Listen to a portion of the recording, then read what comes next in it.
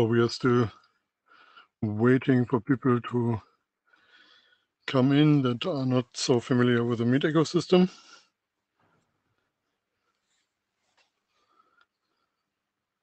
I believe the question I would make is already answered. I see that the lecture will be recorded. Yes. Where it will be available and when? It is usually available 2 or 3 days after the meeting in the IETF YouTube channel. Okay, YouTube channel. Yes, okay. And if you go to the chat, you will find a link to the current notes, and the current notes will be updated with the video address as soon as we know that. Okay, thank you very much.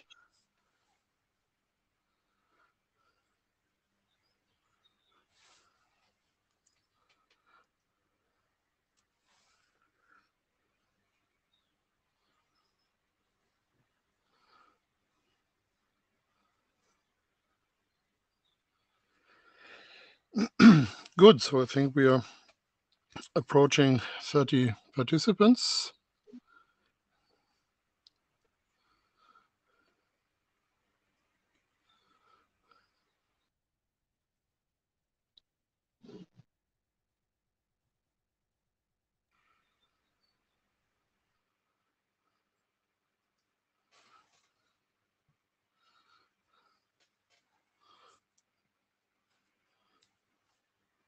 Great. So I think we can start. This is the Think2Think research group. We are having a work meeting, which is a meeting we tend to do between our major summary meetings to get some progress on specific topics. And today's topic is digital twins. I'm Carsten Bormann. I'm chairing this group together with Ari Karonen. And I need to do a little bit of bureaucracy at the start. This is my version of the so-called Note Well slide, which tells you 3 things. You may be recorded. Actually, you will be recorded, as you can see from the red recording blob down on the screen. There are some code of conduct rules here, which I will summarize with Be Nice. And there are some IPR guidelines which are necessary because this is an organization that is not trying to generate some cartels and so on. So we have to follow antitrust guidelines. You can find more information at ietf.org/IPR. And the short version of that is that if you know about patent claims to some technology and want to talk about that, you need to declare that knowledge. And this is the long form, the official Note Well slides that you can peruse. This is the code of conduct slide. And finally, a few words about what we are trying to do here. It's easy to confuse the IRTF with the IETF, and that's somewhat okay because we are closely related organizations, but the research task force focuses on longer-term research issues, while the IETF really focuses on creating standards, short-term issues of engineering and standards making. So what we are not discussing today is making standards. We might be discussing what we would like to ask the IETF to make standards for, but we are not a standards development organization. Which doesn't mean that we don't occasionally create RFCs. These are then usually overview documents or documents that address specific questions. We often do work on terminology because it turns out that it's very difficult to get work done in a space where the terminology isn't well defined. So that's a typical outcome of an IRTF activity. But just getting goals set for other people to publish their papers about also is very much a goal of the IRTF. So we have a notes page, which is on the Hedgehog note system. The link is on this slide and in the chat as well. We have a Jabber connection to the chat, but you can see the chat on the left part of your screen if you click the chat button. So you usually don't have to go there. And of course, we have a mailing list in the research group, which it makes sense to subscribe. You will not be totally drowned with mail. We have a relatively low volume mailing list. And we also have a GitHub organization, and we usually have a repository per meeting. So this is the May 2022 meeting. So you will find the repository under 2022-05-digital twins. And that's where we will upload the slides. We will also upload the slides to the official IETF systems, which are a little bit harder to navigate. So this should be the Ari. Thank you. Since we have many first-time IETFers here, so just a quick note on the Meet ecosystem. So if you have any questions or comments on the presentation, you can use the Join Queue button on the top left part of your screen. So just click it and you will join the queue, and then we can give you, we'll let you know when it's good time for you to have a talk, or that's the best way to join for comments. Yeah, you mean the hand button. Exactly. We have these beautiful icons that nobody understands. Exactly. It looks like a raise hand, but when you hover your mouse over, just leave queue or join queue. Great, thank you for this hint. This probably should be on the slides. What is the Think to Think research group about? It's meant to be discussing research issues that have become of interest or still are open in getting an Internet of Things going. That is not just using the name Internet, but really uses Internet technologies. And one important aspect of this is, there are many aspects, but one that's important enough to put it on the slide here is that we are talking about low resource nodes, constrained nodes that need to be able to be part of the Internet of Things. So we focus on issues that might have opportunities for IETF standardization, but of course, essentially catering to the general research community is of interest here as well. And with respect to the IoT, we really do this full stack. So we start down at the IP adaptation layer right above the radio, and we end with application layer concerns, security concerns, and so on. So within the organizations IRTF and IETF, there are three blobs, and we are part of the IRTF blob. The green blob really is the working groups. There are, I think, 13 right now, just mentioning 2 here. And there's also a blue blob, which are working groups that really look less at protocol development and more at how do you actually run these things, how do you actually implement these things. So I cannot do a full discussion of the organization here, but I think it's important to keep this in mind, and that's why I have another slide here. So the IETF does the standards from the adaptation layer higher on to transfer protocols and profiles for transport protocols, security mechanisms, application data formats, data models. We have created 16 working groups since 2005, three of which are closed because they have completed their work. That's something we tend to do in the IETF. When we are done, we stop working.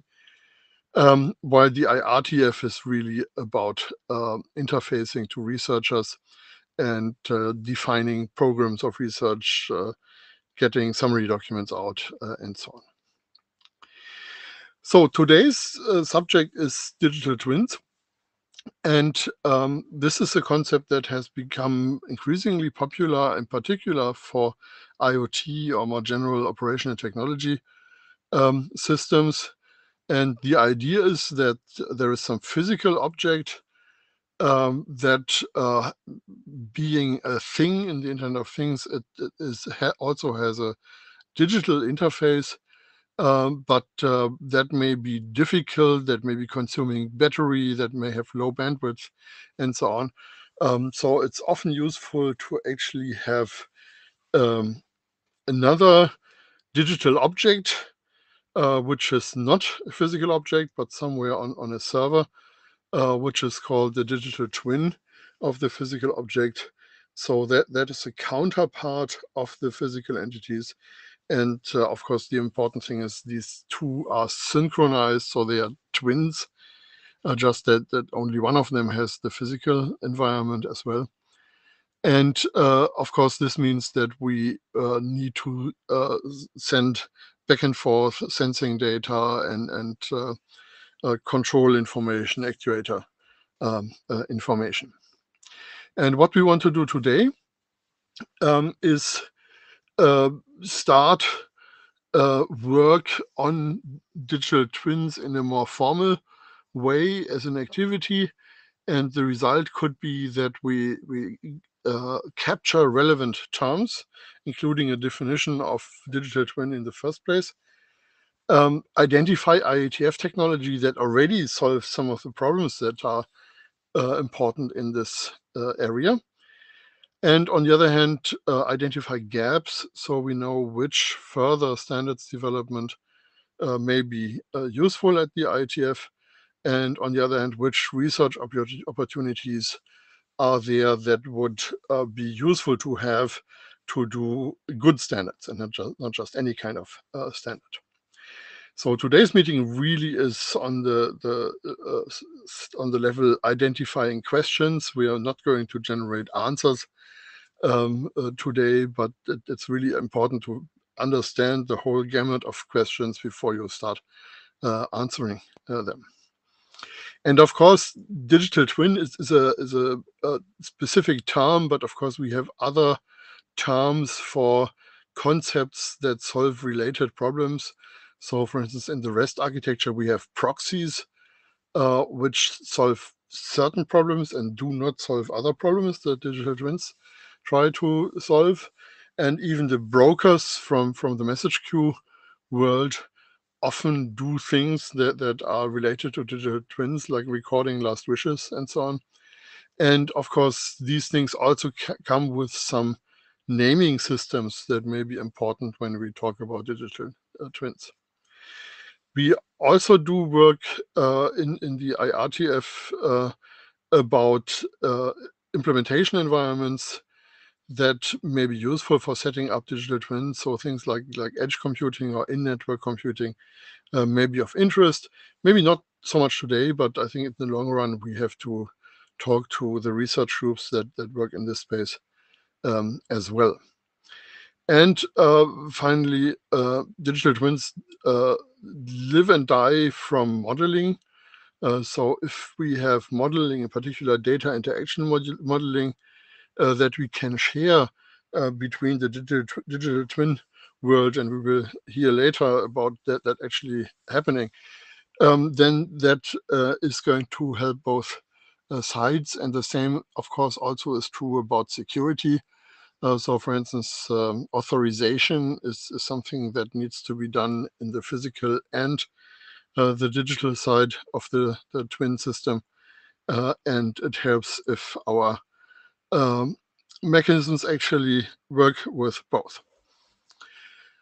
So the plan is to do a quick introduction, and I'm already 5 minutes over time. Then we will have 2 talks from people who haven't had a lot of contact with the IETF before, and there is a digital twin consortium behind that. So I'm very interested in hearing this point of view.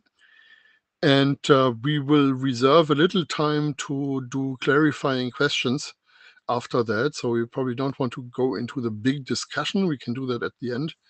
But maybe we can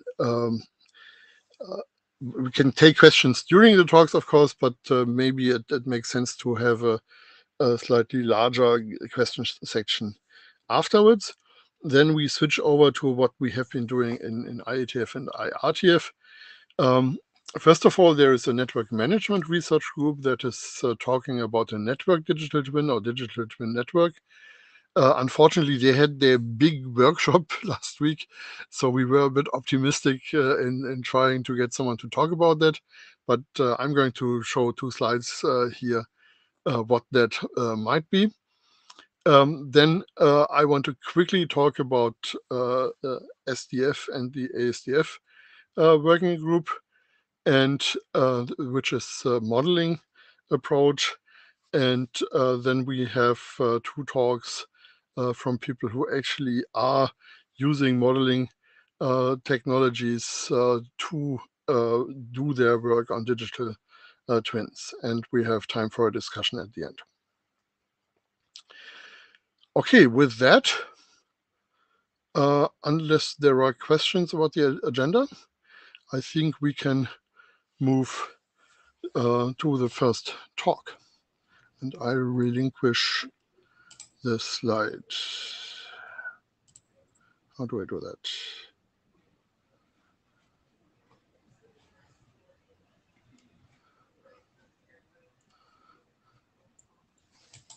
Hi, I'm starting to share my screen. You should see that now.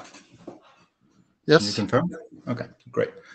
Thank you very much. I am Anto Budiarjo. I'm going to be presenting some work that we've been doing the last few years.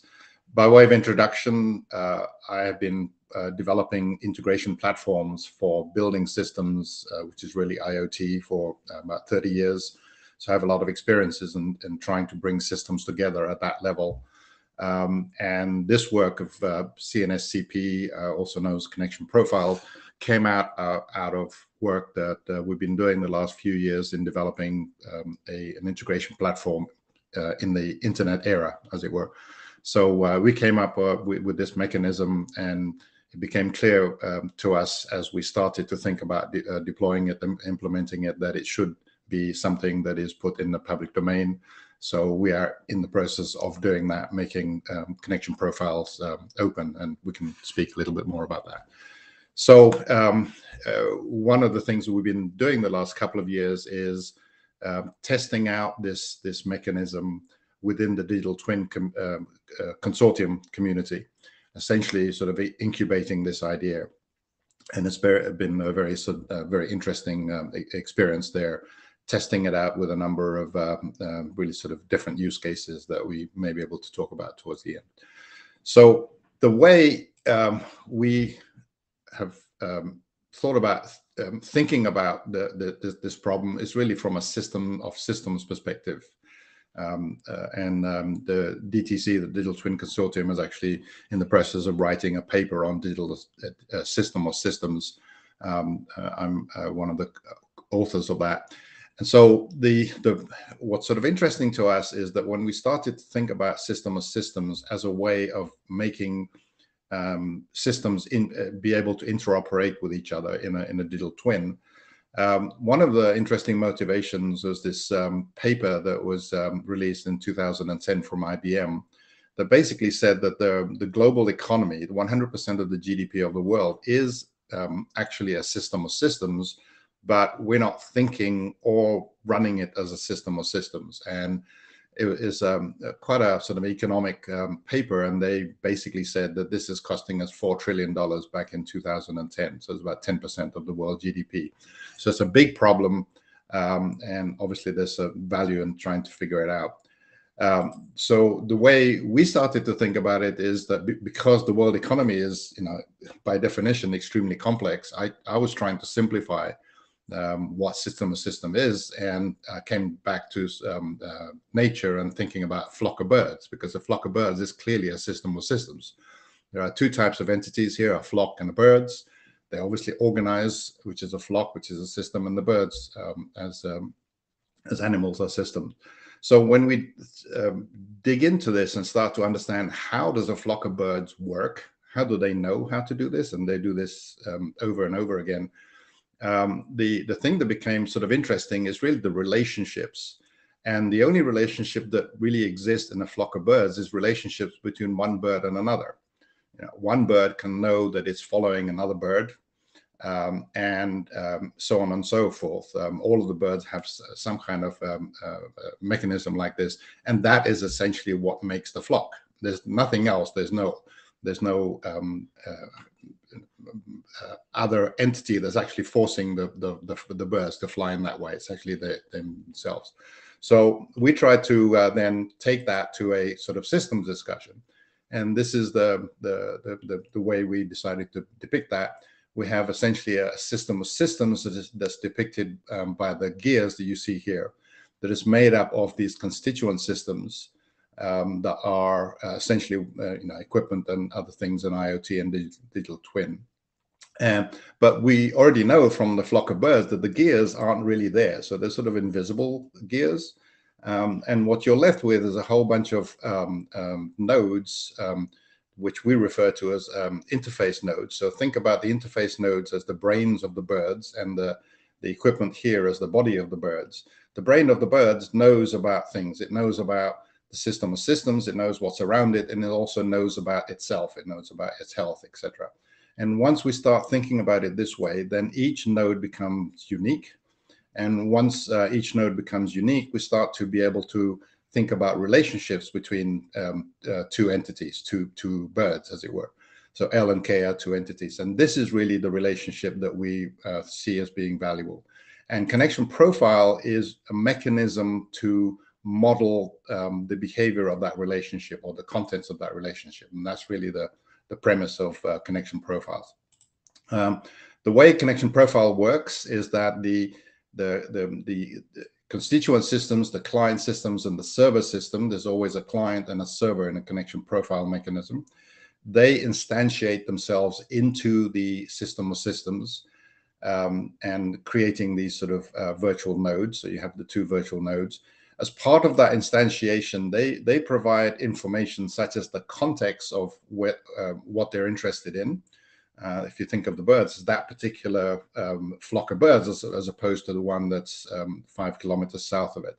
And the mechanism then asks the systems to declare what is this able to do in terms of connection profiles. Connection profiles all have names. So the example here is proto.example.sys. All the profiles are given names such as that. So what this client is saying is that it can consume this profile, and the server says that it can serve that profile in this particular context. So that's kind of the premise of what needs to happen. What the system of systems does as a broker, it looks at that and it says, okay, there are two compatible complementary connection profile declarations in a particular context. So what it then does is it goes and looks up the connection profile model of proto.example.sys, and it creates an instance of that at the context in question. And from that point on, metadata flows between the client, the virtual client, and the virtual server. And the definition of what metadata flows is exactly what is in the connection profile itself, that I'll explain in a second. So we think about this as metadata. So we think about this as the control plane of this whole system. In many cases, in most cases, in fact, in IoT and digital twin, the systems themselves have some kind of protocol and some kind of need to communicate directly with each other. So connection profile mechanism allows this to happen, and with the metadata potentially being communication parameters that will inform how this data flows directly between the client and the server. So this is the simple, the mechanism itself in its simplest form.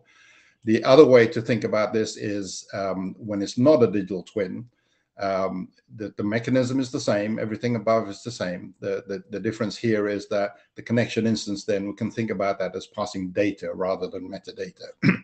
Right, so both applies, and the mechanism is the same for both. The connection profile itself, this is an example of one. It's actually pretty simple. This is header information. This is the name. As I said, all of the names have this sort of form similar to domain name form, but it's not domain names at all. So header information, the most important part of this is the stuff on the right-hand side, because this describes what type of server this connection profile was created for, and what type of client on what type of application, what type of purpose. So a connection profile you can think of as a codification of a use case of why two systems need to communicate to do something. And the payload of connection profile are these what we call properties.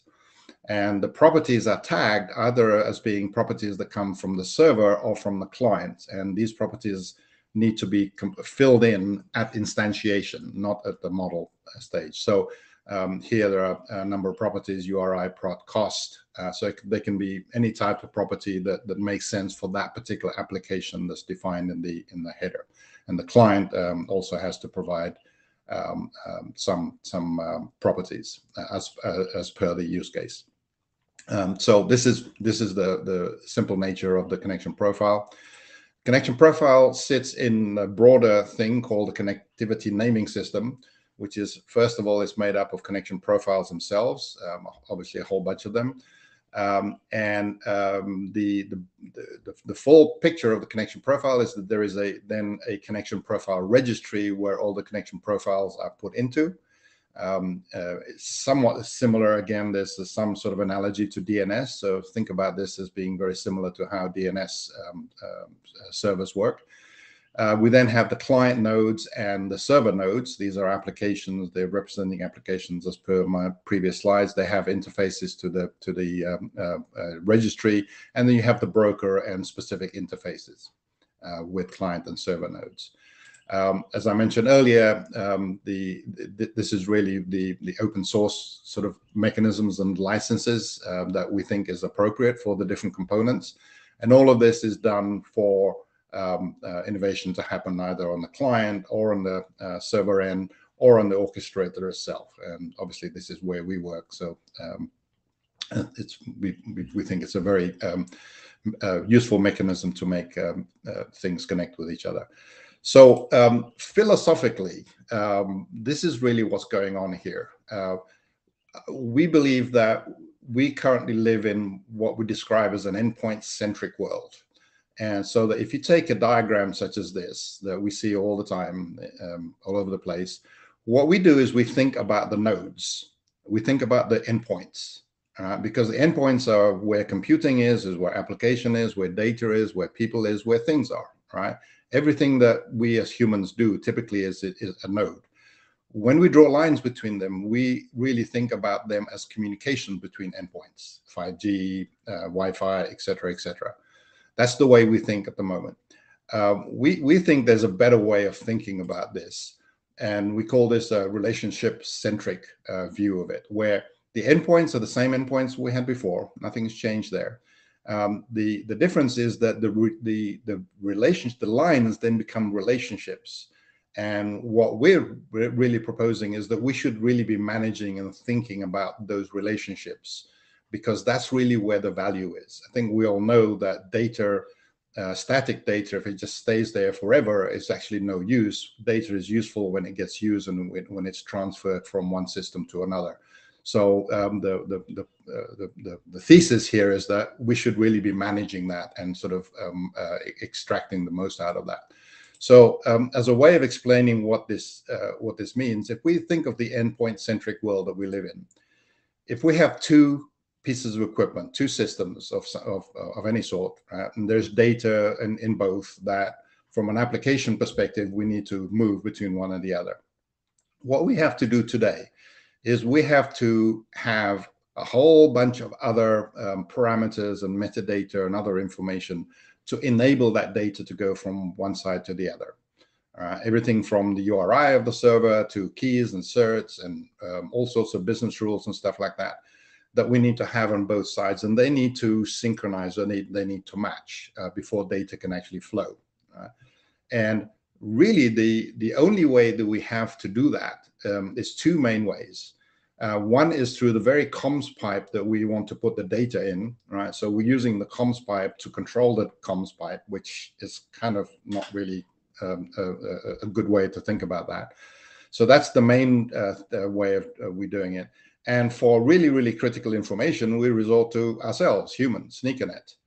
So thinking about things like API keys, the way we do that is we email them or copy and paste them with each other. So this is the way that we have to synchronize this. We think this is very, very expensive, all of this. Very expensive, very risky, and it's actually creating a lot more issues than they solve. But it's the way we do things at the moment. So that's the first challenge, is that the synchronizing everything is hard. The other challenge is that this picture here of the network, as it were, is not normalized, right? Nothing is normalized here. When you look at the sort of the abstract view, sure, there are APIs that are normalized and there are IP packets going back and forth, but you can't tell what this line is, for example, across these two nodes, because it really depends on the actual application. There's very little normalization, and that's really what's creating this complex world that we live in. As we move to relationships are also complex in a different way. And here we think about humans. When we have relationships, there are different layers of the aspects between two humans, right? We have trustworthiness, right? So somebody would have a set of trustworthiness. Carsten, for example, I know that he's a member of IETF and IETF. So when we started to communicate, I know who he is, and he knew who I was through other sort of mechanisms. We also have other ways of determining our trustworthiness. And when two individuals or two systems need to communicate, that then creates a level of trust between them. And that basically says it's okay to have this relationship. Then there's issues of capabilities. Carsten have certain set of capabilities, and so do I. And when they match each other, there's compatibility. So there's some usefulness in relationship between the two. And then there's a state, which is the current state of the two entities. The current state of Carsten is as he was presenting it in the opening, in terms of explaining this work group, etc. And I have this similar thing, and there is a context that defines that there is some usefulness in actually us having a conversation. And lastly, we're actually having a conversation, right? So this works in human sort of world. The premise here is, why shouldn't it work in systems? And so the way we think about how to make that work is that if we go back to the same use case that we had before, we still have, for now anyway, all of the parameters that's needed. But what we're proposing is all of those can be put into one or more connection profiles. One, for example, for trust, which is one of the use cases that we have done a lot of work in the DTC. And there's also a white paper coming out on that. So we can have any number of connection profiles. And again, if there is a need for data to go directly, then a comms pipe could also be implemented here. And what this does is it normalizes everything, because the picture on the top is normalized using CNS, because I now know that this line here is made up of some CNS connections of certain connection profiles, named connection profiles. It's all modeled. And each of the connection profiles is then modeled so that it's predictable, it's normalized, depending on the needs and the applications involved. And the whole thing is dynamic and composable, right? So we've gone from a completely unnormalized world into a very normalized world. So that's kind of the what we think is the proper value proposition of this technology. Get into some tactical level. How does this work? If we imagine a connection profile called test.abc, where the client is obligated to provide two properties and the server is provided two different properties, when the client starts up, it does a registration. It publishes itself to the orchestrator, to the broker, with a node ID, with the context that it's interested in, the connection profile that it's able to do, and the roles, in this case, the client, and the properties foo1 and foo2. It sends all of that to the broker. The broker says, thank you very much. I now know what you want and what matches I'm looking for. and have a nice day. That's kind of it. Sometime later, a millisecond later or a year later, the orchestrator, the broker, finds a match, and it basically starts a flow of what we're thinking of as a subscription, because it's basically connected, it's sent to the client the information about the match, which is obviously a server with those properties FAR1 and FAR2. And from here on in, there is an ongoing bidirectional flow of information, one going from the client to the server and another one going from the server to the client simultaneously. So that's how the mechanism works. Put into sort of JSON way of thinking about it, this is the same flow. This will be a publishing packet, manifest, and this will be what comes back. Here is the node ID, and this is the connection, etc. And ongoing beyond that, it's just the values flowing back and forth. Just sort of zoom out a little bit, and is just sort of how this works. If you think of an environment where there are two different contexts, you can think of this as a factory with a manufacturing plant and an admin plant, let's say. When a system instantiates itself, it says, here's me, I'm system one, I can do these four things, these four connection profiles, A, B, C, and D, A as a server and the others as a client. Right now, there's nothing else in the system, in the environment, so it's not connected to anything. Then system two comes along. It actually bridges between context one and context two, which is fine. There's a matching A, all right? So that gets connected, so that's good, and there's really nothing else. One interesting thing to note in terms of the composability of all of this is that both system one and system two are clients to some kind of trust connection profile, which is telling me that both systems understand a way of using that trust connection profile as a way to determine whether their connections are trustworthy. And these two clients are not satisfied right now because there is no trust server in the environment right now. So there is no trust relationship between system one and system two. And what is interesting is that can then inform what data flows in this A link, that actually the connection profile actually knows nothing about the trust, but the system one and system two does. Until sometime later, some system X comes along with a trust server, and then at that point, system one and system two would have some familiarity of the trust that they each have, and so that can actually change the nature of this connection. And obviously, it's dynamic, so if system X goes away, it can actually go back to that state. So you can then go on, and there are obviously other lines here that we can explore later. So this is kind of the interesting thing about connection profile. It creates this dynamic network. I'm starting to think about this as a network.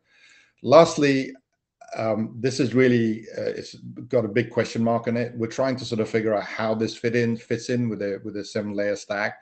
We think it's somewhere like that, but we're not sure. And would love to get feedback, or I think that's some work that needs to be done. So that's basically my presentation.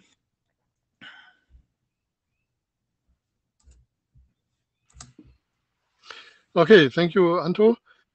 The agenda has a second presentation from Toby. We don't have slides for that.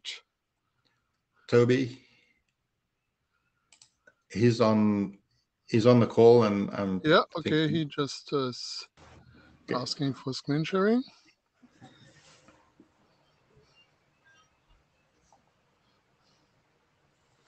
So we are ready a bit over time, 10 minutes over time. We can, of course, eat into the discussion, and maybe I can also make the analogy part shorter. So I think we do have. So I don't know if I'm successfully sharing at this time, because when I put it up, I just see a hall of mirrors, and when I don't put it up, well, I just see my presentation. So given my ignorance of this particular platform, am I sharing a screen now? I don't see it. Okay, so let me you are exercising the screen sharing mechanics. Good for that. A window, okay. And yet I have this up. Why is it not showing up? Are you trying the icon the second from the left, at the top left? that says ask to share slides? Yeah, that's all active, but for some reason his computer is not actually sharing. There we go. Okay, good. So first, I'm going to tell you who I am, because you shouldn't take anything from anybody unless you know who they are. My name is Toby Constein. I've been working with standards having to do with the Internet of Things for more than 20 years. Before that, I spent a good 15 years integrating every kind of control system that you can imagine. Building systems, transmission systems, distribution systems, large fluidized bed coal plant cogeneration systems, thermal storage systems. And just to make it more fun, all of this was on a U.S. state university, which means every building was a low bid government contract, which means nothing talked to anything else. There's no standards about what the systems were in there. So that made me focus very much on issues of integration and other stuff. Before I could do anything else, I want to talk some about, having done standards for years, I want to say a couple things about what good standards are. I think anybody's on this call knows this, but I think it's worth saying aloud anyway. So good standards are stable. You don't want to have a big complex standard that changes all the time every time something new comes. They have to be visible. People have to know how to use them and see them and build their own value on them. They need to be modular, because instead of changing things, getting new versions of the standard once a week, you want to be able to stick a new thing in. And so to me, we all use mail every day, which is just this pile of standards. The calendar comes in as just another standard in the stack. We mix and match. If someone's using plain text instead of HTML, our mail handles it. A few years back, people were using RTF instead of HTML. Standards just handle it. So you want modular standards that can compose and adjust as time changes, and that's very much my way of thinking about this stuff and how this works. Complex standards are hard to implement, can be use more tools to make. They tend to be more extensive, and I want simple standards that you can easily use and redeploy and put in new purposes, including purposes that whoever wrote the standard never thought of. Now, one of the things I said ahead of time was, if you guys like this, sort of a early draft of something that might be a standards track RFC, but it needs more work. But I shared it early, and I don't know whether that was shared with anybody else other than Karsten when I mailed it out. But we can talk about that later. And so I said I would talk about more detailed things. I was partly assuming I was going to be talking about that too. So as I said, 25 years of integrating BIS. I was a significant author of the U.S. National Smart Grid Roadmap, which is a system of systems. If properly done, the attempts to make it be a single system are all going to fail badly.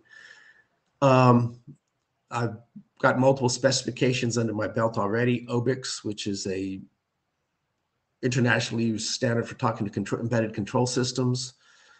WS Calendar, which is a machine-to-machine schedule negotiation, which is important for twins and other things, but it's adapted for machine-to-machine negotiation, but it's also semantically identical to the whole iCalendar family of IETF standards. As part of doing that, I was with the team that updated all the iCalendar standards in the last decade or so. I don't know if you've been tracking them as a group, but there's a new iCalendar, there's a new vCard, there's a new free to busy, there's an entirely new standard availability, which is very important for digital twin kind of stuff. Availability is, oh, this is available during business hours. Oh, but what are business hours for you? So it's repeating patterns over time of schedule negotiations. Within Smart Energy, as the editor of the Energy Market Information Exchange, which is used and has appeared in IEEE standards, energy interoperation, of which OpenADR, which is a demand response in buildings, is a standard. That was a decade ago. I wish it was lighter and looser than it was, but now there's an installed base that's hired to clean it up. There's now common transactive surfaces coming out, which is very much lighter and looser profiles of those standards. I'm working with the spatial web, which is similar to the digital twin efforts. It's the idea that we should put AR and AI and VR as primary activities in the web and also have it fully distributed. Right now, we've fallen into a walled garden mode that we got out of when the internet came in a big way. And I was working with the internet before this stuff came out and with BitNet before that. But there was a while where everyone went to walled gardens, to AOL, to CompuServe, to bulletin boards. And then they got open, you could go everywhere. And then we've all fallen back to, oh, but the entire internet lives in 7 data centers worldwide, which is a bad scenario for lots of things. So part of the goal of spatial web is how do we make it entirely decentralized again, including decentralized identifiers. How can I establish an identity for this context in this place without going back and having my identity checked out from a central repository that knows where I'm going and using it? So there's a whole bunch of standards in that effort, which I may talk about later. And I've been working with Anto on connection profiles, trying to get that developed, trying to get that moved up to a point where it's light and loose and easy to use for multiple purposes. I also work with started the Energy Mashup Lab, whose purpose is free open source software, Apache 2 license for fractal microgrid operation based on transactive energy. I can take questions on that if there's any, but now I'm done talking about me. So I want to talk for a minute about the challenge of the Internet of Things, which includes digital twins, which is one, it's much more diverse than typical IT. There are more types of things. I mean, at some level, everything in typical IT is everything that was in a Novell network. There's a database server and a file server and a web server and clients, and fine, the protocols have changed, but that's pretty simple framework. But you get into things, you have every kind of air conditioner, every kind of extruder, every kind of factory, there's just more types of things. They're also longer lived, which leads to its own kind of diversity. Whole enterprise systems come and go while one air conditioning system lives on in the building. And that increases diversity even within a product line and brand line, because of course, now I might simultaneously be talking to the 20-year-old version of something and the 15-year-old version of something and the 10-year-old version of something and the brand new version of something. So that's another whole class of diversity that you get in the Internet of Things. Cyber physical security is ill-defined at best for most people. And I could be hacking a autonomous car by having an LED flashlight on the side of the road and hitting the sensors in the right way. I could be hacking a heating and cooling system by taking a little lighter and holding it under the thermostat. I could be I could be destroying battery systems by hitting them with a rather simple to make over the weekend ultrasound generator that would ping the battery and cause it to start overheating in interesting ways that the control system of that battery doesn't understand. So the cybersecurity profile is much, much more complex than in traditional IT. System configuration often requires deep domain knowledge, and a lot of early attempts at doing the Internet of Things resulted with people who thought they understood something because they were always the smartest guy in the room, but they didn't understand that other people studied what they were doing for a long time. And to me, with my smart grid background, one of my favorite examples of that is the disease that we now call a Legionnaire's disease. The reason it's called Legionnaire's disease is the utility guys, who are the smartest because they're electrical engineers, told a hotel how to save energy in the wake of the 1973 energy price shocks. And they told them, oh, you don't need to run the fans after a cooling cycle's over. That's just wasting energy. Well, they didn't understand that was actually... We are now really running out of time. Okay, I'll go faster here. So anyway, we can go fast forward to the slides that actually are about digital twins. Okay, so I'm sorry.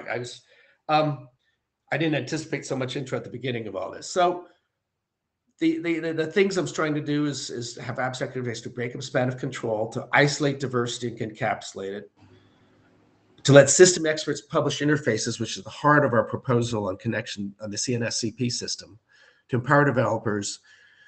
This slide right here shows that the cyber physical security challenge, and it's not quite clear who that surface, that published surface, is securing. Is it securing the crocodiles? Is it securing the researcher who's hiding under the crocodile mask? Because the server can be hacking the client just as the client can be hacking the server. It's just the Internet of Things and digital twins is a much more complex environment. So those I think are the challenges of digital twins and the standards that I published and shared and sent to you everything. So the pros, oh look, I misspelled my slides. The Pro CNSCP specification enables anyone to publish interfaces and creates a universal registry. The goal of that is to think, so maybe I'm a company that's making a piece of equipment. I can publish what a connection looks like. Maybe I'm an integrator who does some special thing. I can publish what my interface looks like. And all of those are universally available, like DNS. You know, the actual lookups are public, but the use of them is private, like DNS. So it's this is all designed to be a way to compose cybersecurity, application gateways, line protocols, and semantic overlays easily and simply. We have defined a model of connection brokers to create what's essentially a control plane of services for the Internet of Things, to enable edge-based interactions without central queries and without central authorization, to enable advanced logging and forensics. And to me, one of the most important things is that the state of the broker becomes a long-term state for maintainability. If somebody takes an old service away and replaces it with a brand new version, you have broken connections. Those broken connections tell you what needs to be replaced. I was doing significant enterprise interactions between Internet of Things and building control systems back in the early 90s. And they were wonderful. And they were almost never maintained because when something changed, nobody could tell what happened.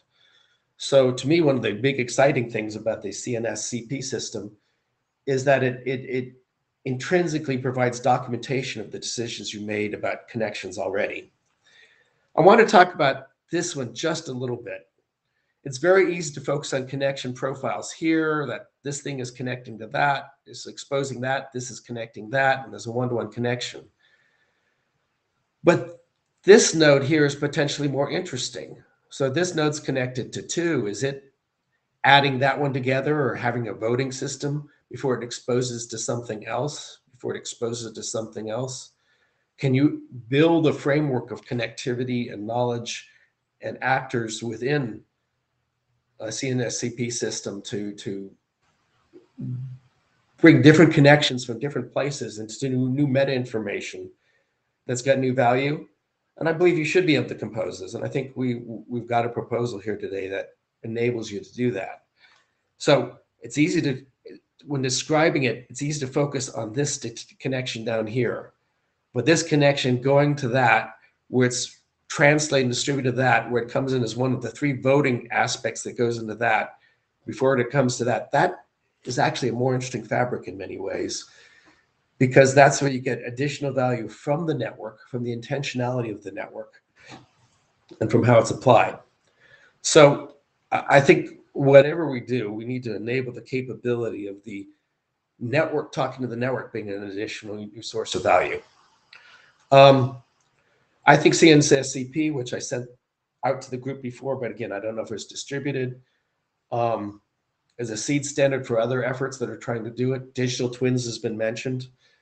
Clearly, since we've been working with the Digital Twin Consortium for some time, we're already embedded in them. But say P2874 and the IEEE is talking about trying to build distributed meshes of devices and Internet of Things.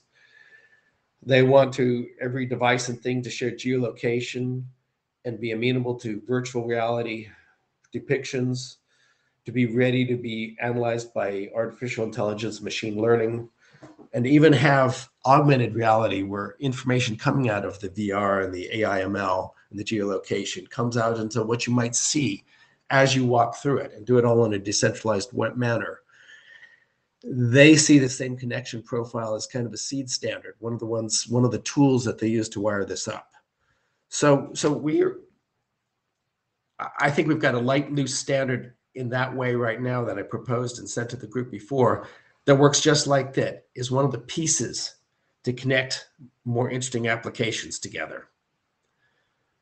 So I think it gives you an idea of what we're thinking about and what the pieces are. I gave these slides to Carsten in advance, which means he can distribute them.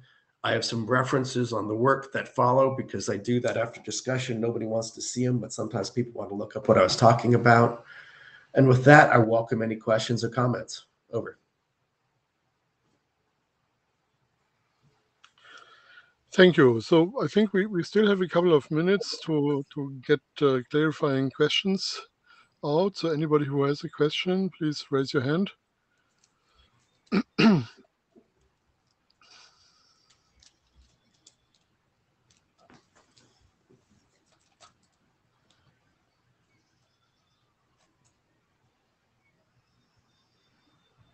Okay. Carrie Lynn. Go ahead. Are you still on mute, Carrie? Oh, sorry, I didn't hear my name. I have actually two questions. The first, when it comes to discoverability, I would be curious to know why you have a DNS-like system but just didn't adopt DNS. Secondly, is the intention here ultimately that these connections are composed without human intervention? So, for example, in the case where there might be more than one provider for some information, how does the system decide which of those sources it might use?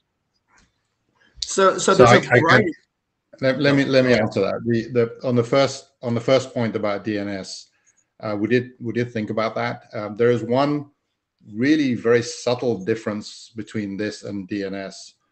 DNS is really about discovering information in real time. I go to CNN and DNS converts it to an IP somewhere along the line, right? And that IP can actually change, and there are different components of the DNS record that changes all the time.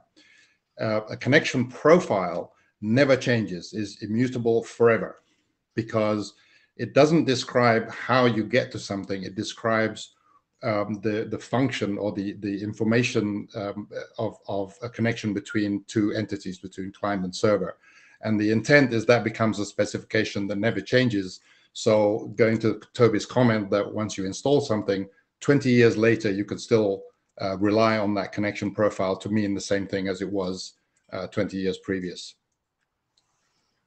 So it also has a much more diversity of information than DNS is. I mean, DNS is used for all kinds of things, but essentially once you get the name, which is very DNS-like, you have any number of name value pairs, some of which are associated with the client and some with the server profile.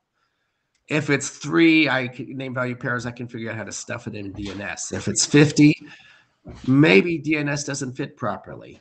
There might be a way to do it, but as of yet, it's not clear to me. I welcome suggestions on how to do it entirely with DNS.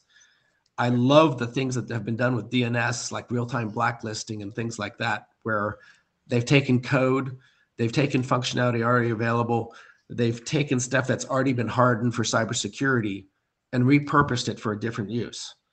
Well, there's actually so far I just haven't figured out how to do it. There's actually a whole IETF working group called DNS Service Discovery, which is aimed at precisely this. So the second question about composability of connections, are you proposing to do this without human intervention, or not clear to me? The ultimate, the creation of each connection, the answer is yes.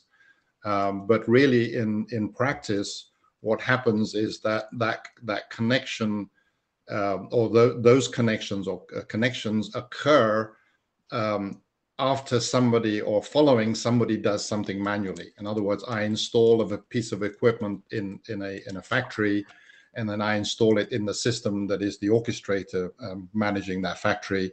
And that then triggers the discovery mechanism that is done by the system or systems or the broker that then starts to create the connection. So indirectly, it is human triggered in most cases, but the actual nature of it is not.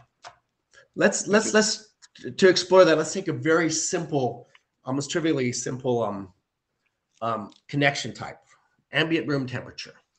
It's only one value. It's one way, but maybe I want to know it. I might have a complex enterprise HVAC system, which can tell me that for every room in the building. I expose those each with a context. The context might be a room number or something else. There has to be some semantic standard that is developed within a corporation to apply to that profile. And then I can say, look, I've got all these room temperatures that I could expose to you. Well, so the connections are created to this system that wants to consume ambient room temperatures. As all these connections are there, but maybe it says, I only want to see I only care about the lobby. I'm not going to actually wire anything else to use it. So then the connections are there, but unused. The system has discovered them and said, you could use any of these. It shares the context so they can be used. But whether anybody wants to use them, finds any value in using them, that's another thing. So connections have a life cycle between when they've been discovered versus when somebody says, now I want to use them, to when someone says, now I'm not going to use them anymore. So, and we could imagine this profile being built into things out of the box in the future, and connection brokers. So we have this notion of connection brokers, which is a private thing. Connections themselves in the system are universally available and known worldwide, but a broker might be private, might have any kind of security decisions. I don't necessarily want to expose to my competitor the details of connections that I have in my internal broker. So you have these different realms of security for different things. And that's outlined in the kind of early draft of the RFC I set out, but it also speaks somewhat to your question, Kerry. Have you got your answer? Yes, thank you. Okay. So Jan Holler is next on the queue.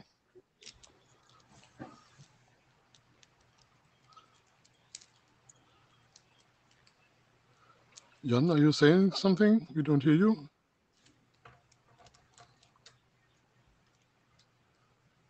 Maybe he's muted. Well, he's not on my screen.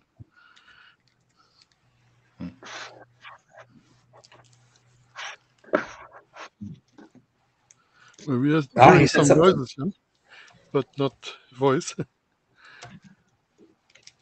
So, can you hear me? Yes. Okay, it showed that I was unmuted, or that I was unmuted. But anyway, well, I have a question for my understanding, and that is,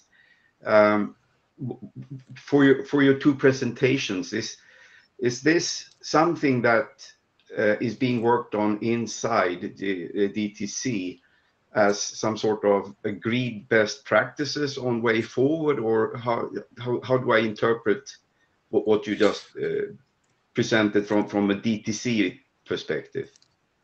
So the answer to that is no, it is not an official mechanism or technology that is being adopted by the DTC.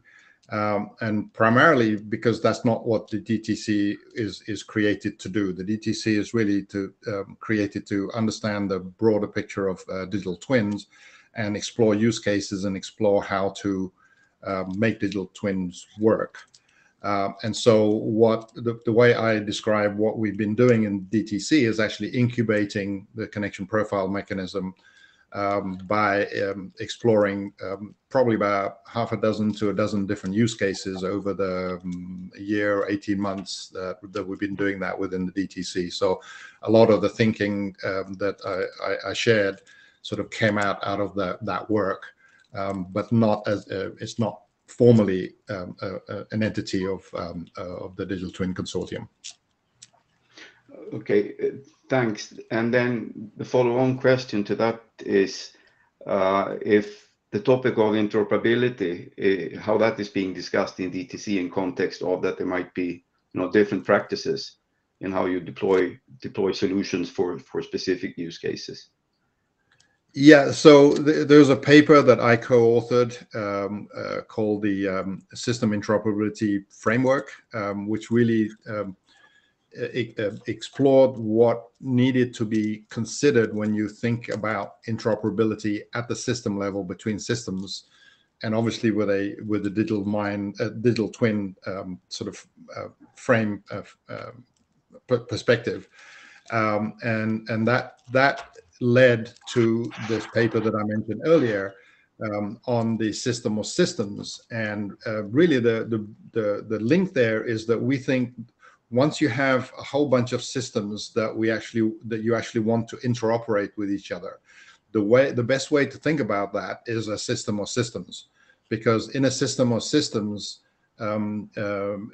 environment, the constituent systems that make up the system of systems, they have to interact with each other in an interoperable way.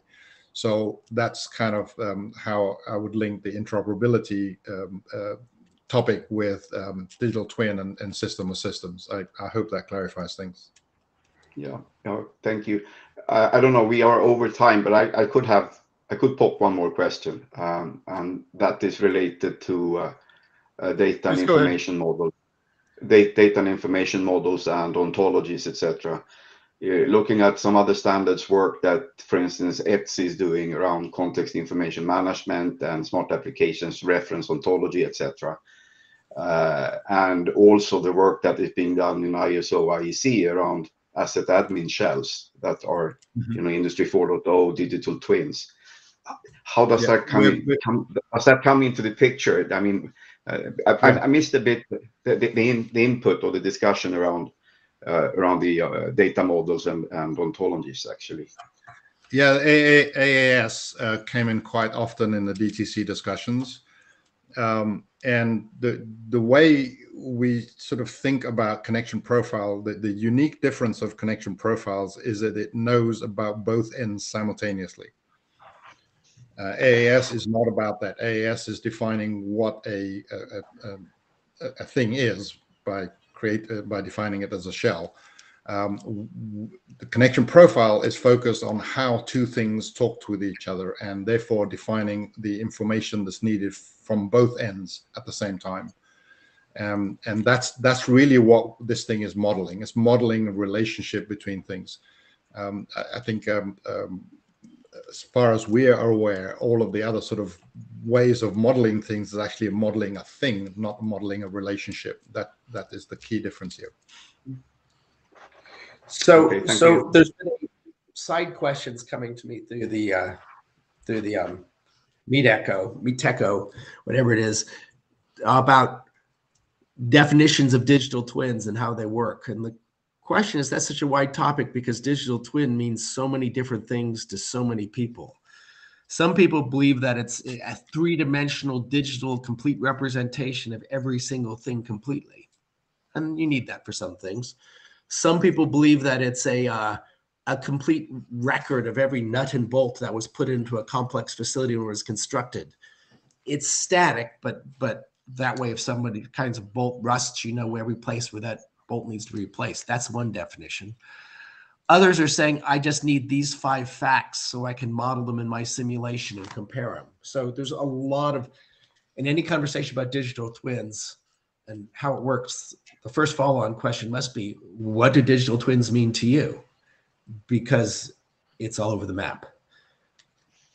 Yeah. And I also have a request for a link to Anto's paper. Anto, can you send that to I guess, Carsten afterwards, and he can share it with the group?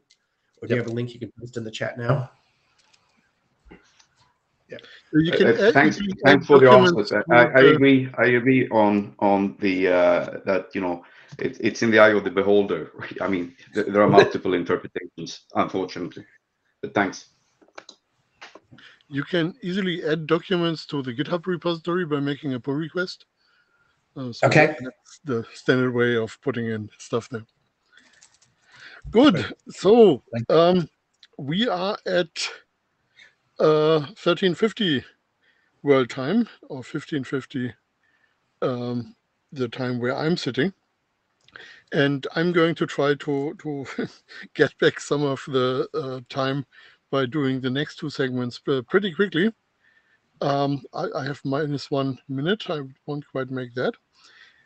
So one thing I wanted to talk about quickly is the activity in the network management research group to apply the concept of a digital twin to networks. And as I said, we didn't get someone who actually represents this research group because they had a big workshop last week and we didn't quite pull this off. So basically, they are thinking about a network as something that is worth having a digital twin of for a number of reasons. And they define this as something that has data, both historical and real time, that has models which allow you to find out what something should be doing, what something will be doing, and maybe what something is doing in a different way than you thought. So maybe it's doing it wrong. And of course, it's a number of interfaces between the network and the digital twin, and between the digital twin and the applications. And they are looking at this from a network management point of view. So they really want to analyze what's going on, diagnose deviations that they're experiencing. They actually want to be able to decouple the digital twin for a moment and run it as an emulation system to see what happens if I do this to my network, if I switch off that link or something like that. And then finally to control the physical network by actually operating the digital twin and having that synchronized with a real network. And that, of course, requires some mapping mechanism. And it also might require some coupling mechanisms because the twins actually might be replicated as well, so that you need some way to forward data from one digital twin to a different digital twin.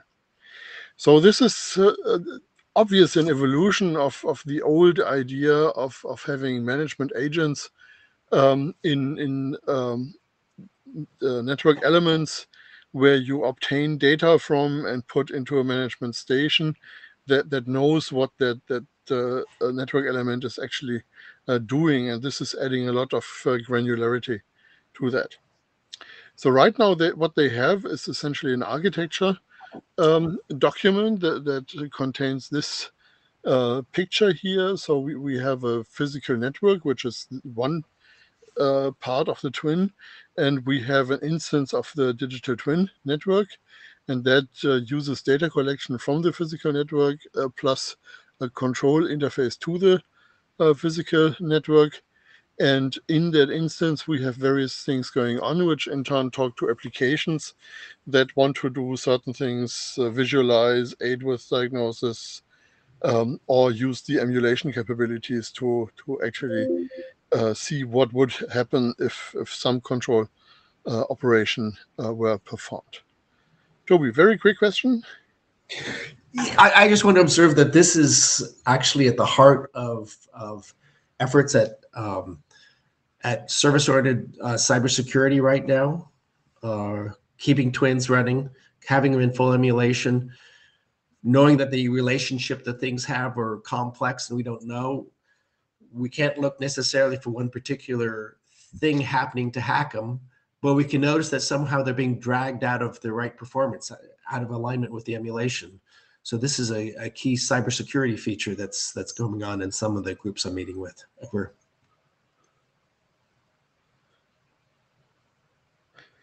Okay, so that was my 2-minute presentation of what the network management research group is up to.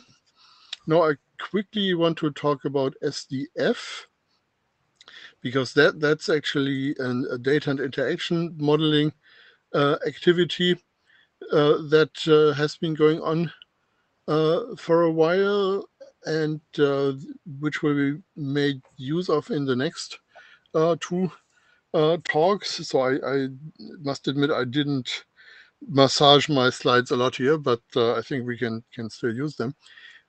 So basically, the SDF was created out of the need for one data model, and one data model actually is an organization that is not related to the IETF, but that just consisted of people who were coming together from various ecosystem standards development organizations and wanted to make sure their data models are harmonized in some way, because you don't really make your money from having great data models. You make your money from having your devices interact great with the devices which actually may be from a different ecosystem. And so, of course, the idea is not to have an N by M problem. So you have to translate between tens of ecosystems and have individual translators, but to have something that is in the middle and can be used as a hub to get these data models together. And the data models actually are lots, because there simply are lots of different things that you want to make smart, that you want to provide interfaces with. And so there are already some 200 data models in the repository of one data model. So that's the basic idea. And they quickly noticed they not only need those models, they actually need a common format to define these models in. So there are very different terminologies, very different ways of defining data models in the contributing SDOs in the different ecosystems. So it makes sense to talk about a common format first. And the interesting thing, what happened was that 1DM decided they really want to work on the data models. So the definition format discussions were outsourced to the IETF. And that's great, because the IETF is very good in solving limited, well-defined problems, which is essentially what we got from 1DM. And there is now a working group called ASDF that is preferring this semantic definition format specification. So this defines classes of things, and while things might have some data internally, what really defines them is their interactions with their peers in the digital world, which might be a digital twin, but it might also be something very different. So if a light talks to a light switch, that's one of the interactions we want to model here.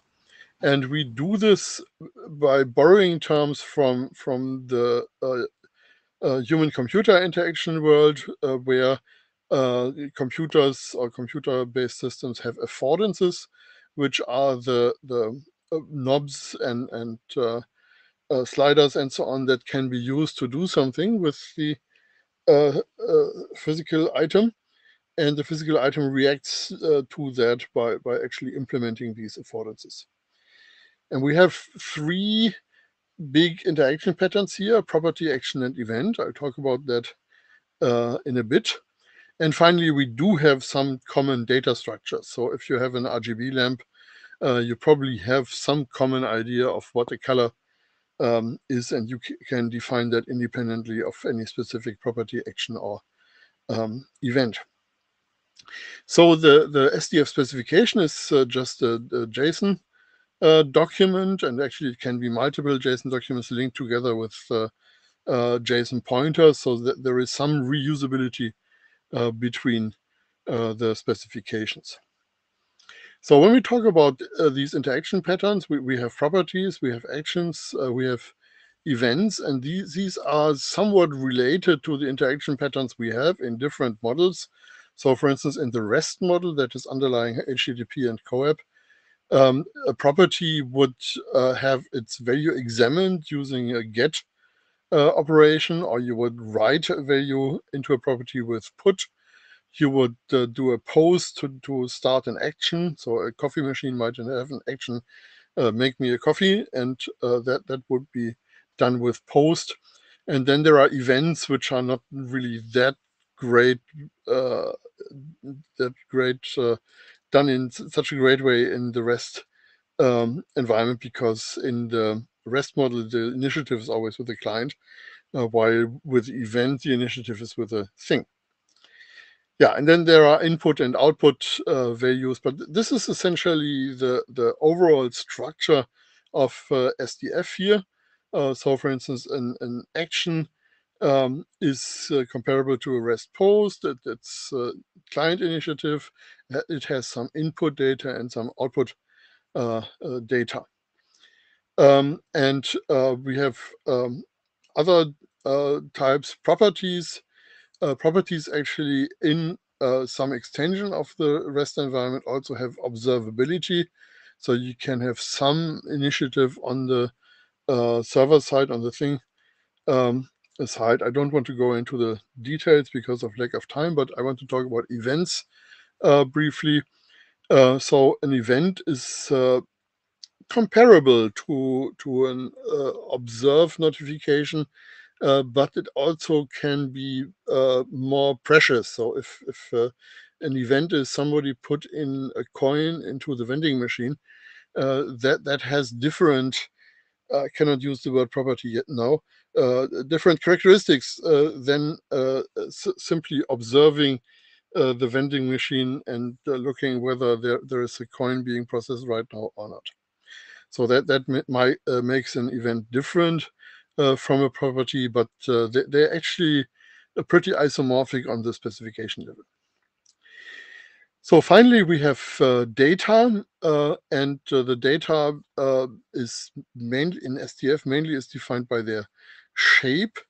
We also need some way to add semantics to them, but we have a pretty rich RDF environment we can use for that.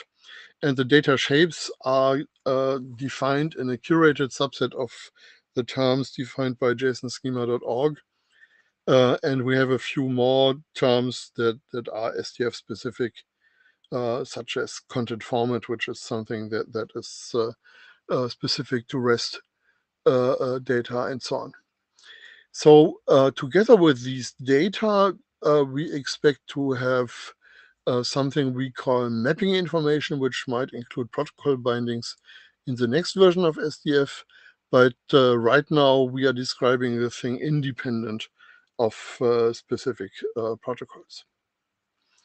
One observation here is that we are using JSON schema org style data modeling, but with some SDF qualities.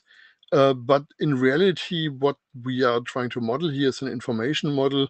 So we are slightly abusing JSON schema org to get the information model level information that we actually want to model.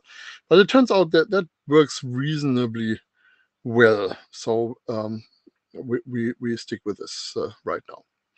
Yeah, and of course you can do a lot of interesting things here. So for instance, there is an OCF model for types of batteries, and on the lower right you can see what types they actually have, and that's actually a taxonomy, and maybe having an enum for that is not the best way of doing that. So there certainly can be improvements in the long run, but it interoperates with the OCF model as it is. So last slide, from a UML diagram point of view, we have things which are complete items, and these have objects, SDF objects, which are not JSON schema org objects, but objects in the SDF sense, which have properties, actions, and events. And these properties, actions, and events then in turn are based on SDF data. So if I had 20 more minutes, I would now throw lots of JSON at you. But I think you can approximately imagine how this looks like as a specification document. So this was a really quick introduction. Any direct questions to this?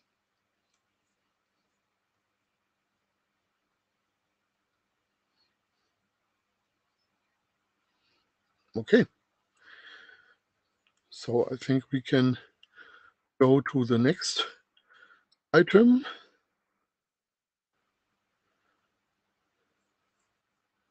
Let me unshare my screen.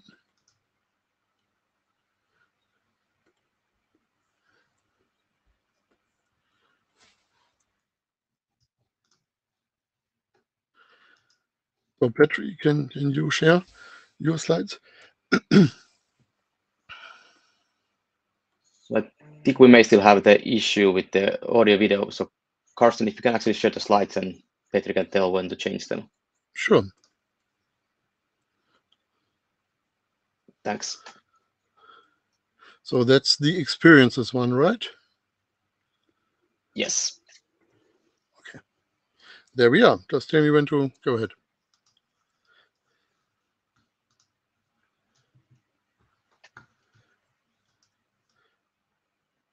And Petri, we don't hear you.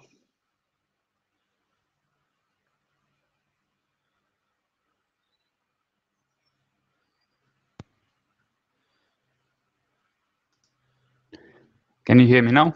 Yes. Yeah, now we can hear you. Yeah, Thanks. there's a little bit exercising here to get everything working, or almost everything. So please, Ari, if you can change the slides, so that I can't do now. All right, so I'm Petri Laari. I work at Ericsson Research in Finland, and we already got some info from the SDF part. So I will go to the tool work that we have been doing to make tools convert data models between different IoT ecosystems and SDF. The main idea here has been that we support SDF standardization and we distribute the knowledge of SDF with the tools, and also that support the digital twin work. More about that in the BIN's presentation soon. Some of the tools have been published for others to experiment in Ericsson Research GitHub. And yeah, so in this presentation, we will go more to see how we can support digital twins and what challenges we have had actually during the implementation work. Okay, next slide. Thanks. This is a very short intro to digital twin definition language, so DTDL. And DTDL is created by Microsoft, and it's used mainly in Azure digital twins definitions. It's an open source modeling language, and it can describe IoT devices, digital twins, and also systems of digital twins. What's important for digital twins, it supports relationships and linking data with JSON LD. Please, next. So here is a high-level view what DTDL actually defines. So on top of there, we have the interface, which actually is defining the entity, what we are talking about, usually a sensor, for example. There we have interaction capabilities. We have telemetry for the device to send information by itself to the network. Command, which is used to send commands towards the device. And then we have properties, which are some readable or writable information on the device. The relationship defines relations to other interfaces, external of this interface. Then there is still the component that can be used to build more complex entities by adding other interfaces to this interface. On the bottom, we have schemas, different kinds of schemas. There are simple ones, for example, integers and strings. Then there are more complex schemas such as enumeration and arrays. Please jump to next. And next.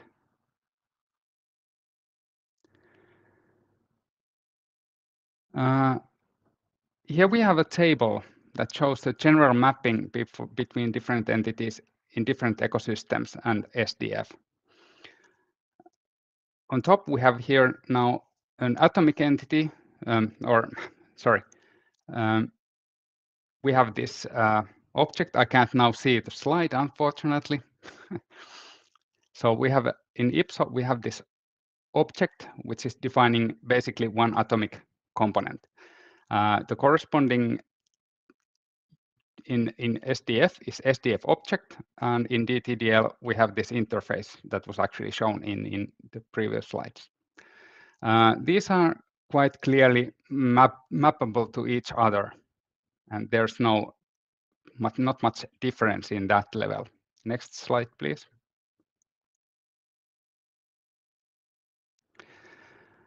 Now, each of these components consists of some affordances. We have here the trivial ones. We have resources in IPSO smart objects, which can be readable and writable or executable. In SDF, we have SDF property and SDF action that are mapped to those resources. And further, in DTDL, we have property and command. So these are very trivial ones, basically, that you can easily convert from one to another. Then we have two below there, which are not that directly mappable, but I will come back to those later. Next slide, please. Now it's sometimes useful to combine these atomic objects into larger units. This can be, for example, weather measurement device that has temperature, humidity, and air pressure sensors. Now, when we are combining these, we can actually define one data model for the whole device, which makes it much easier to deploy, for example, to an IoT platform. In IPSO, this is defined as a composite object, so that we can create a new object and add their existing objects. In SDF, we have a called SDF thing containing multiple SDF objects. And further in DTDL, we have an interface, again, that can contain additional interfaces using component definition. So basically, there is a similar functionality in all of these. Next slide, please. This is a very simple snippet of a temperature sensor IPSO object. And here we can see that the resources, two of them, which is sensor value and the reset min and max measured values, they map directly to SDF properties, sensor value and SDF action reset min and max values. Most of the data models are on this level that are really simply mappable to each other in other ecosystems also. So we always say like roughly 80% of the models are this easy to do. But on next slide, we can go into more challenging and more interesting things.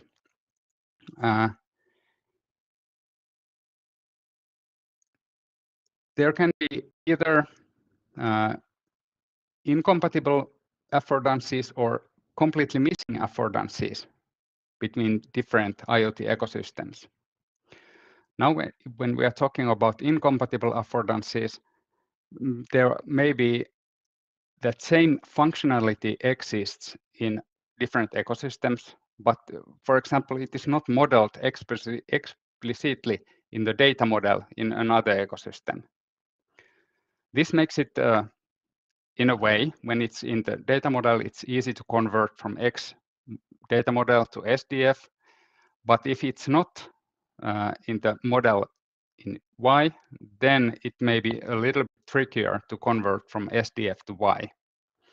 One example of this is the DTDL telemetry, and that maps directly to SDF event in SDF, but in IPSO, this is not modeled in the data model itself, but it's implemented using lightweight machine-to-machine send interface.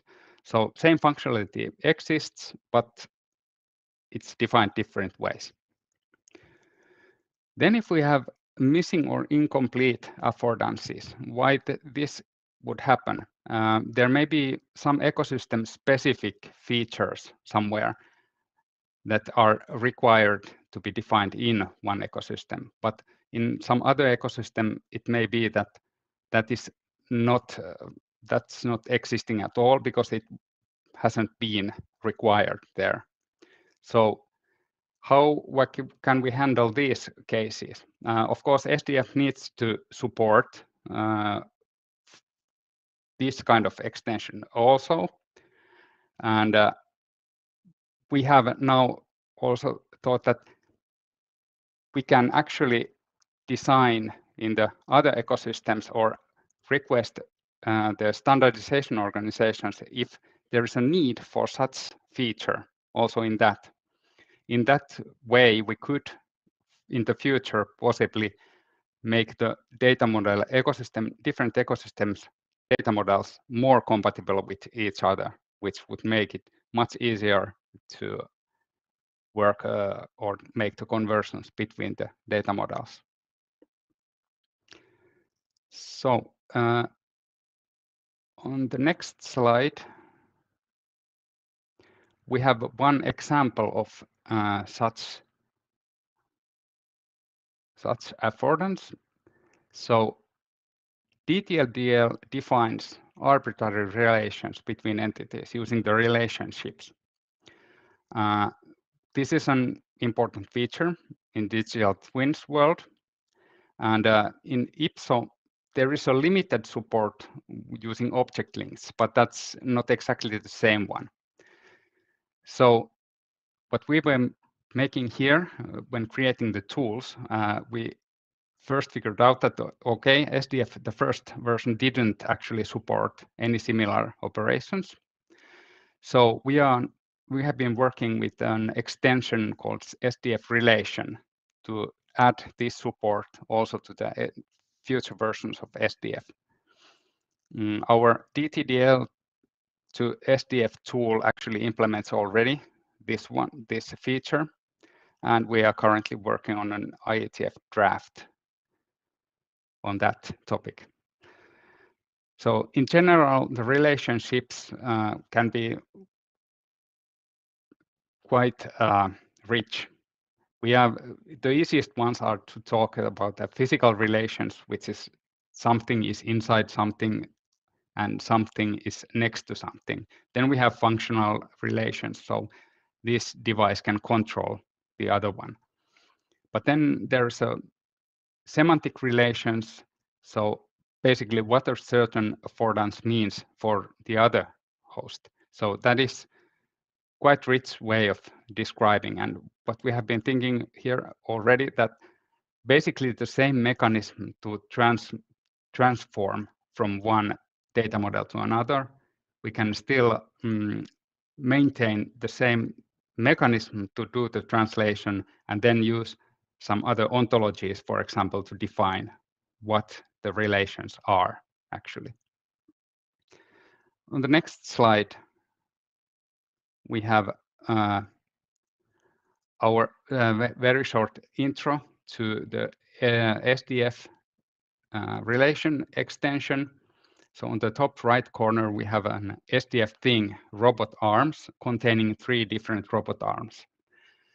And on the left, we have the JSON file, and on top, we have the namespaces that we are actually using. The terms is basically referring to our example com relations terms, which defines what kind of relations these different SDF objects can have with each other. And one ontology, for example, where the relations are defined quite well is the Etsy-Saref ontology, which can also be used here if needed. On the actual file size, the SDF thing contains robot arms, or it defines robot arms. It contains SDF object arm A, which is the leftmost object here in the picture. And there we define the SDF relation, which is next to, and the type is next to something, and the target is arm B. So this is quite trivial way of doing that. And the same goes for also SDF objects B and C. Okay, then we can go to next and next, basically. So the tools what we have been developing. On top we have these our public releases. They are in the Ericsson Research GitHub repository, which is in the github.com, and we have their IPSO and DTDL to and from SDF conversions. Then we have their SDF thing creator, which actually can use to combine multiple unique SDF objects into an SDF thing. In addition, there's the model validator, which can be used to check that if the SDF model is valid. In addition, we have been experimenting internally with OPC UA and NGSI LD converters. And also we have an Open API and GraphQL API converters. If you're interested, you can go and try these conversion tools. There's a wishinomadic.com link there, and there are both IPSO and DTDL tools from us, and then there's Web of Things and Young tools from University of Bremen. So you can test how they convert to SDF and the other data models. Okay, and next.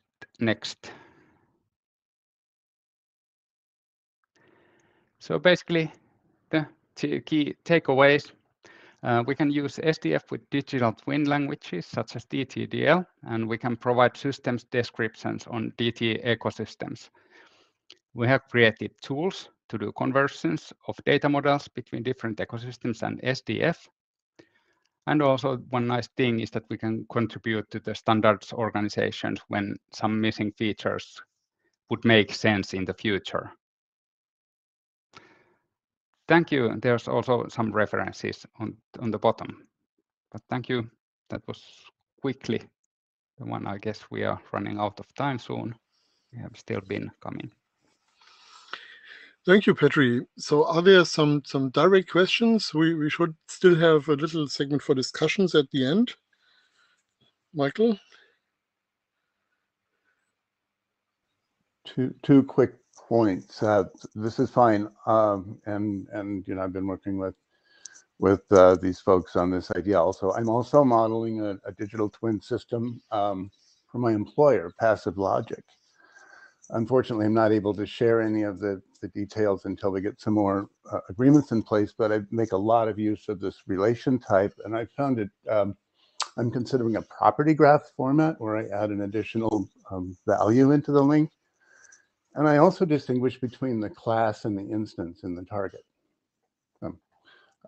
But I wanted everyone to hear that because there's some ongoing stuff that might be controversial. So I think I'm involved in driving that forward also. And let's make sure we get the use case for that nailed down. Okay, thank you for the heads up, Michael. I think we can have a look into what you are doing at our next meeting. We might want to pick this up in the next Wishy meeting in 2 weeks from now, actually. So please start preparing slides. So finally, Bin, do you want to share your slides or do you want me to do that? Yes, I can share the slides.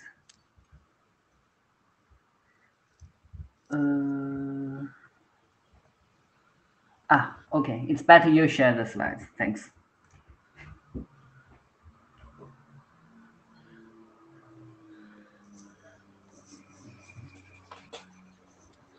Okay, there we are. Yes, thank you. So the presentation is about building digital twins on the interoperable IoT technologies. So which we can see from next slides starting. Yeah, thanks. First, a little bit introduction on what is the digital twin based on IoT platform refer to. So IoT-based digital twin means virtual representations of real-world entities. Primarily, the entities are primarily about OTs, operational technologies, and processes based on IoT platform, and then synchronized as a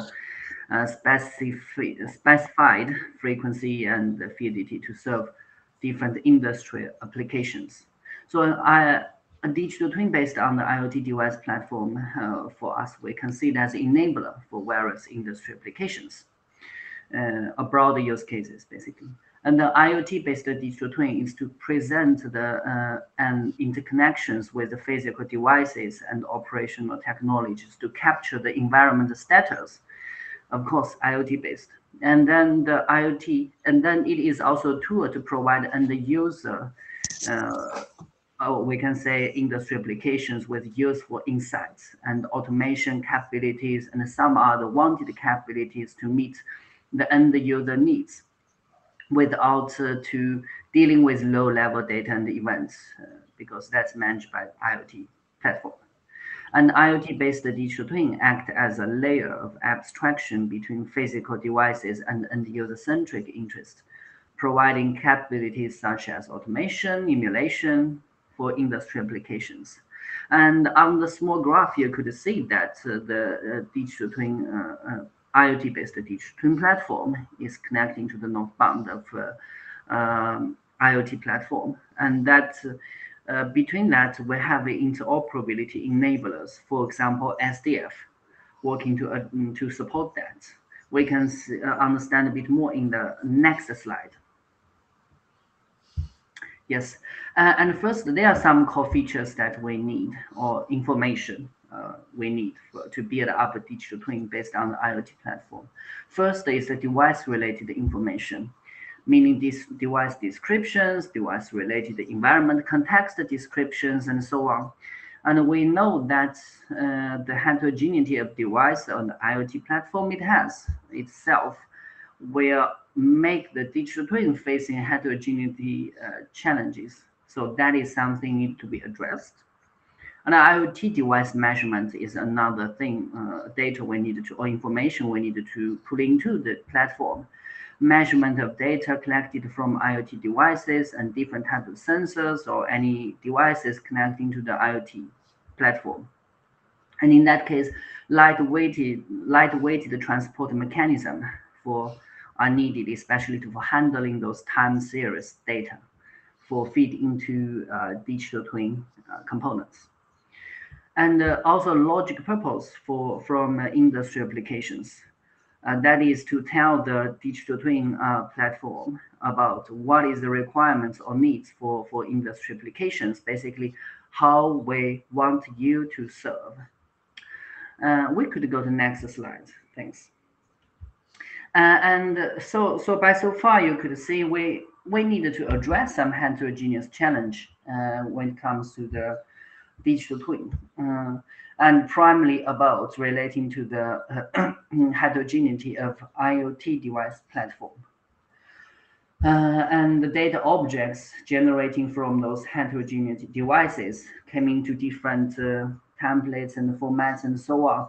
And usually we prefer those things to be addressed in the early phase, because when the platform scale up and the heterogeneity will getting even more complicated, and handling those heterogeneity in the late phase will actually be expensive. It costs extra time and resources and so on. So I took the previous picture here with emphasizing on the interoperability enabler, which is something I would say supporting digital twin, but on the residing on the IoT platform side. And next slide, please. And so what we did here is that there have been some exercises and work has happened that we use SDF and send them to support the digital twin implementation. And in that, SDF serves as an intermediate data object translator, so that the heterogeneous data objects from IoT platform can be organized in a uniform format. And also so that SDF work with IoT device platform to handle heterogeneity in early phase before we feed all the data objects into the digital twin component. So that is something to save some time and extra resources in early phase in an efficient way.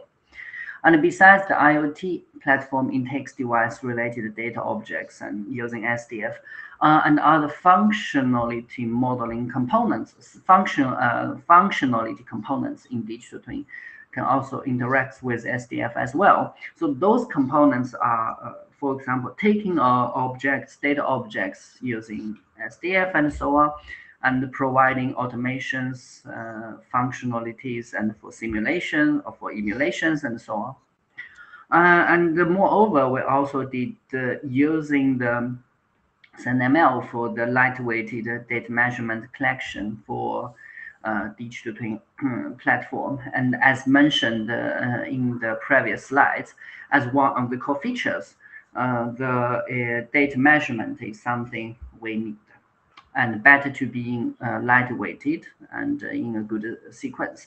And we think it's a good combination with SDF as well. So that's all the presentation I have. We can have some time for questions.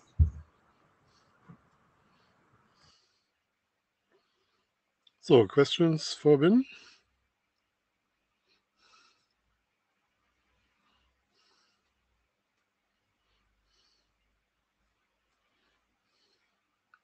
Michael.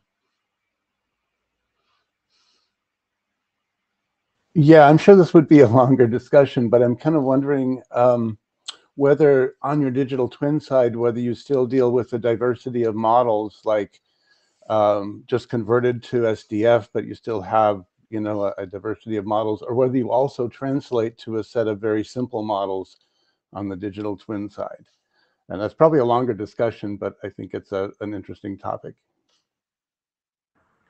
Thanks, very good question. So first, when you refer about models, I here understand is about data models. And of course, if we look at before on a slide, there being, let's say, we're plugging our digital twin platform based on IoT platform.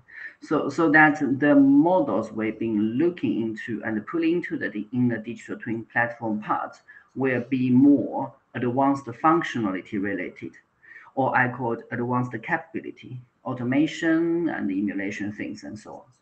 And so that the data related models are more happening on the IoT platform side. So, and if you have something, for example, mutually translating with SDF or some other stuff, it's enough for us to take into. I don't know if I answer your question in a good way.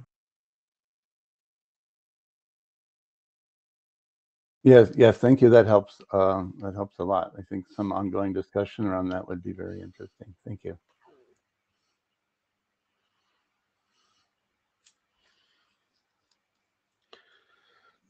Ari. Yes, thanks, Michael. And I think like perhaps the next Wishy meeting would be a good opportunity for us to go deeper exactly on that topic, because I think it falls very, very well there.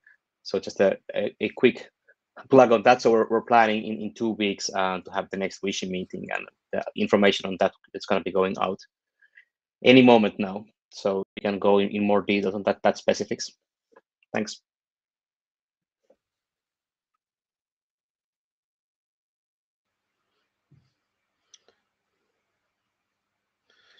So Jan commented in the chat that this is also about knowledge models on the digital twin side. So maybe we can dwell on this term knowledge for a short amount of time. So what is the kind of knowledge that we would want to support there? Is that a question for me, or is that more for Jan? Okay. Let's see. No, I was just saying that the term model have many interpretations, And if we talk about data models that been explained is more like southbound, then we can have ontologies that represent higher abstraction of knowledge inside a digital twin that contains a lot of different types of relations that are more related to, let's say, the end user facing aspects and interests that you have in modeling physical reality. But I guess that is definitely a much longer discussion around models. But I just wanted to highlight to Michael's question, adding one component to that. Thank you. That's very insightful to add the internal knowledge base as different from the, say, telemetry and control that's happening.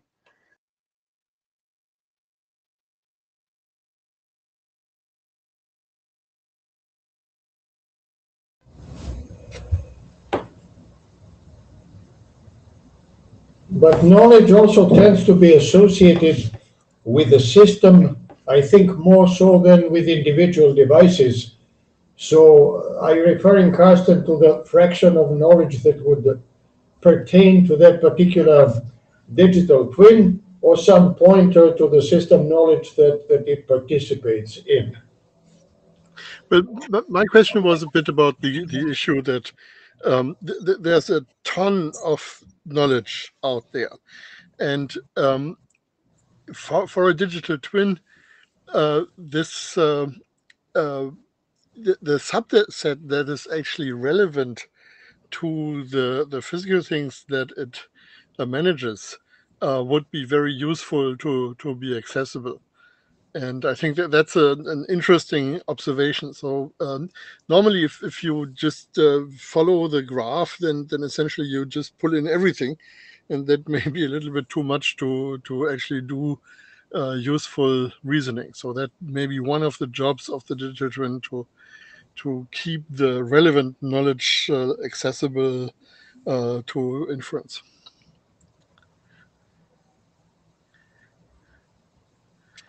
Karsten, if you go back to the flock of birds model, each element in the flock has some local knowledge, but it almost seems like you need to stand apart or stand above the whole subsystem, to see the whole picture.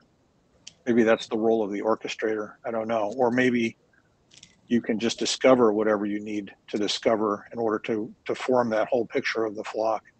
Not really sure, but obviously there's a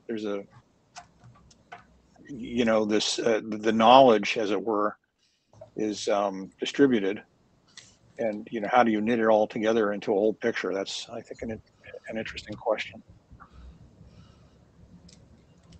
Yeah, if I can just chime in, that's the whole notion of focusing on the relationship between systems, and essentially not just recognizing that there's value in those relationships, which has been talked about in a couple of the presentations here, but also to model it so they can be easily instantiated when needed and automated. Because if you think about the dynamics of digital twin and IoT that last over years and decades, you really have to have a mechanism that can model how things plug into each other. So I just wanted to chime in on that.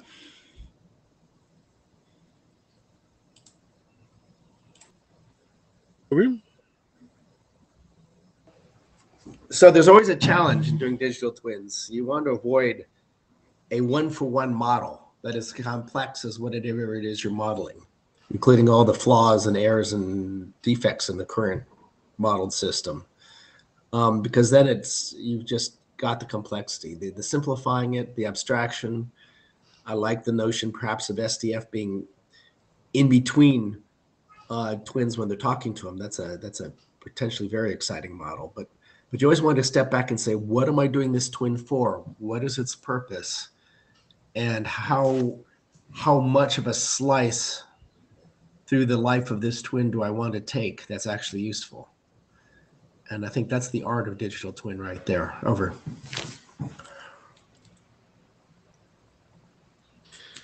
Okay, thank you. I think we have exhausted our time, but we should briefly talk about what we are going to do next. So we have various pieces of input, and the first step, of course, is collecting that input in the GitHub repository. So please send pull requests for things you want to put there and want for other people to read. Ari has mentioned that we will have a Wishy meeting, which is essentially just a slightly lower profile meeting than a whole research group meeting. So those people who really care about this stuff may be wanting to join the Wishy meeting 2 weeks from now. We will talk about some general work of defining the IoT standards landscape, but we also will continue this discussion, and Michael Costa has already hinted at what he wants to discuss in 2 weeks from now. So if you have additional input, we certainly can pick this up the week after next week. And ultimately, I think what we should discuss is, I mean, the objective of this meeting is to make everyone aware of what the others are doing. So that's good. But we also should discuss, is there something like a document we may want to have that collects some of this information? And these documents, of course, start by people submitting drafts and having discussions about these drafts, and maybe at some point the research group deciding that this is a useful draft and we may want to develop this as a research group draft, or we may at least want to encourage the author of the draft to go ahead with it, even if it's not exactly research group consensus initially. So yeah, and there is the mailing list. I would like to remind everyone that we can have very good discussions on the mailing list as well. So if you aren't subscribed to that yet, please do. And yeah, let's maybe meet in 2 weeks in the Wishy meeting and continue this discussion. Thank you, everyone, for your contributions. Thanks, Carsten. Thank you. Thank you. Thank you, everyone. Bye. Thanks. Bye.